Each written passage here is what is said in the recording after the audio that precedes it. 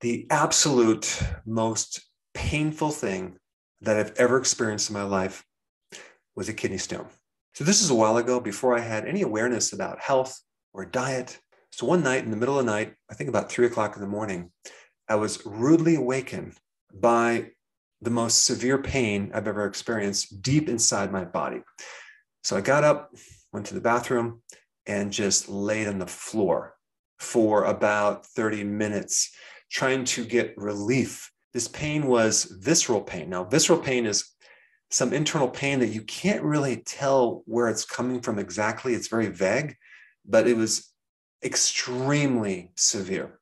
I was nauseous. I felt like vomiting. I didn't know what the heck was going on, but it felt like something inside my body was like in a vice grip, and there was tremendous pressure and internal back pain that I just could not relieve no matter what position I got in.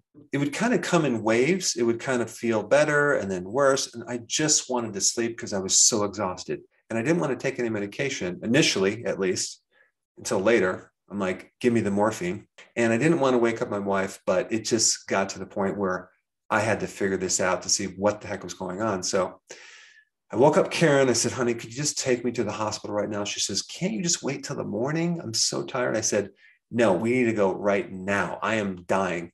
And so she drove me to the hospital. And I will say, there's nothing like kidney stone pain that causes you to lose your sense of humor real fast. Now, the pain from kidney stone can happen in a lot of different locations. In your upper, lower part of your back, usually because the kidney stone is on one side, you're going to feel it either on the right side or the left side. And it can shoot on the side or right into your groin, or in the lower abdomen. It can feel like the pain is a little bit higher up, like it could be a gallstone, but it's actually a kidney stone. And it can make you very nauseous and want to vomit. Now, the interesting thing about a kidney stone is that there's not any pain receptors in the kidney itself. There's a lot of pain receptors in the ureter, the little tube that comes out of your kidney, which has a diameter about 4 millimeters, okay? And my kidney stone was 10 millimeters, okay? So we're trying to take a rock and push it through a tube that doesn't fit. And not only a rock, but a rock that has jagged, sharp edges. And the reason I know that is because about a month before this episode, I was jogging. And when I got back to the house, I had to urinate and I was peeing blood. And what was happening is this rock that had sharp edges was kind of going up and down in my kidney, completely tearing up the inside of my kidney.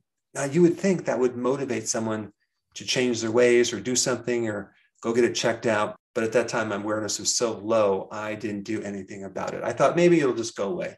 Now, there's nothing more than insane pain from a kidney stone that will wake you up and force you to do something about it. So when we arrived to the hospital, there was a line at the hospital. It was 3 o'clock in the morning. And I get in there and I'm just like, give me some drugs now. So they gave me morphine. I felt some relief. And I started to kind of massage my abdominal area.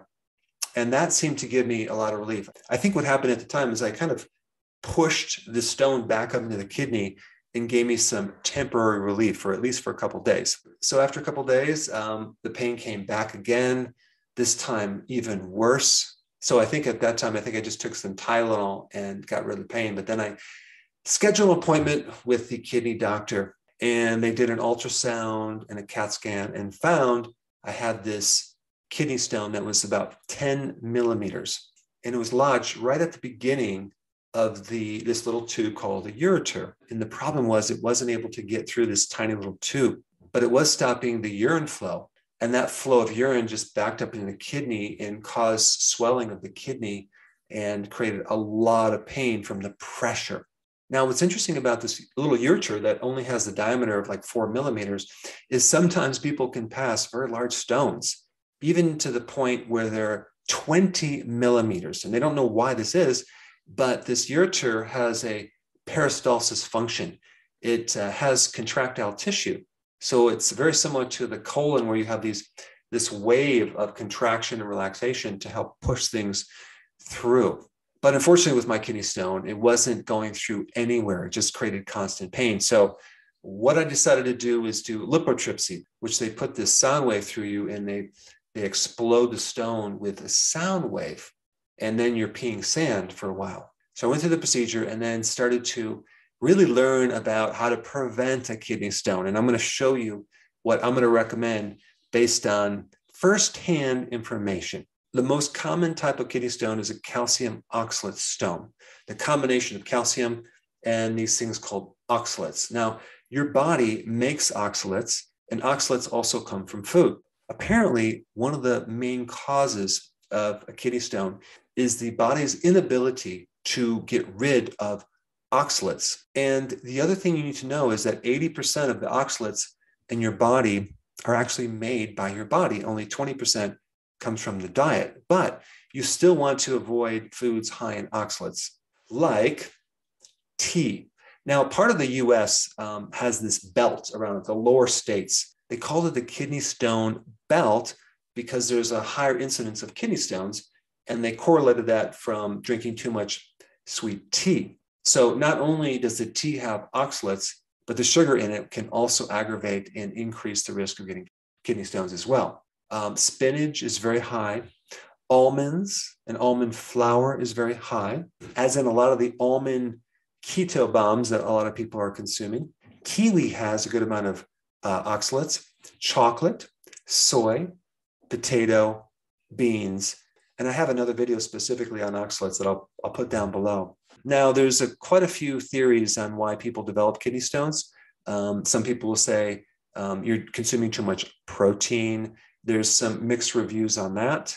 Some people say it's from consuming too much vitamin C, but there's also conflicting information on that, especially if you're consuming vitamin C naturally from food.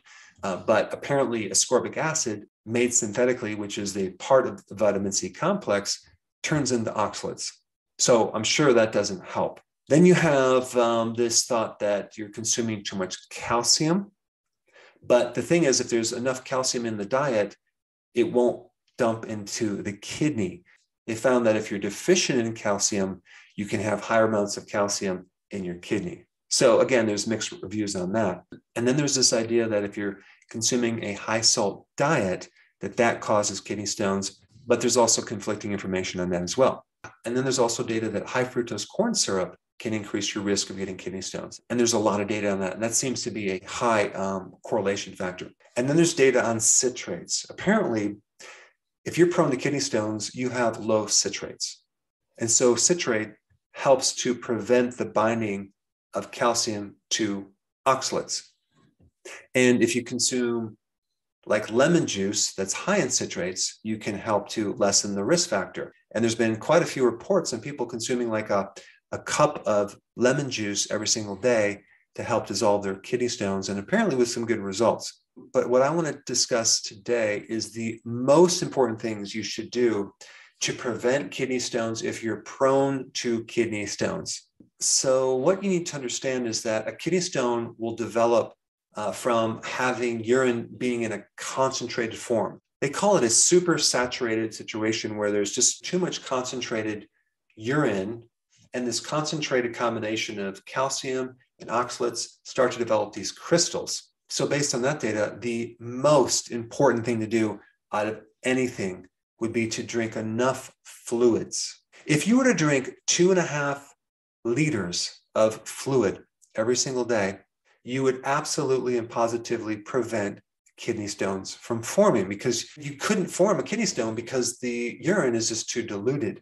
So sometimes when you tell people to drink 2.5 liters, they kind of scratch their head like, how much water is that? Well, that is a little more than 10 cups. It's 10.5 cups. And 1 cup is 8 ounces.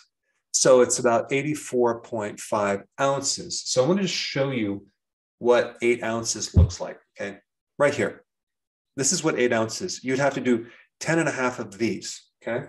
Let me just give you another example. Here's a smaller cup, just so you can see what it looks like. That's 8 ounces. So 10.5 of these per day. Now, if you put some lemon juice in it, that would be a very good idea.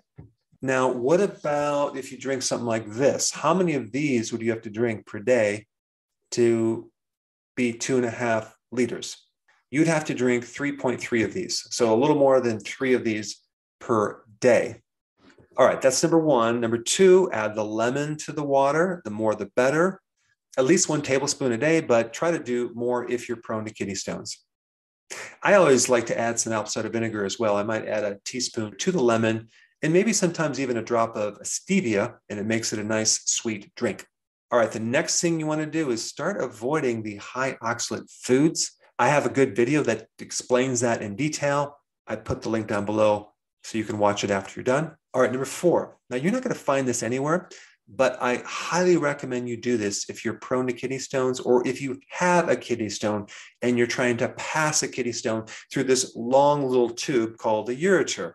Massage on your abdomen. You just take your fingers and you start to massage the front part of your abdomen, right where the kidney would be, on both sides. Now, what is that going to do?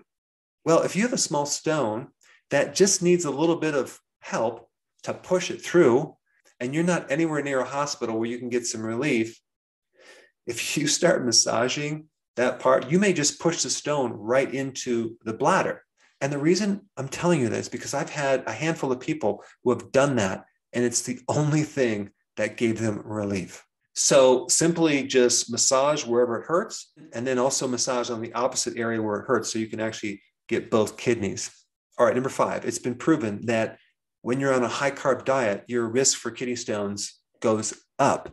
So you want to be on a low-carb diet because carbohydrates and high sugar in the blood increase calcium in the kidney. Not to mention all the soda people drink with high fructose corn syrup really increases the risk of getting a kidney stone. All right, and some really key nutrients to help prevent kidney stones is vitamin D, magnesium, and potassium. The next most important video to watch on kidney stones is right here. Check it out.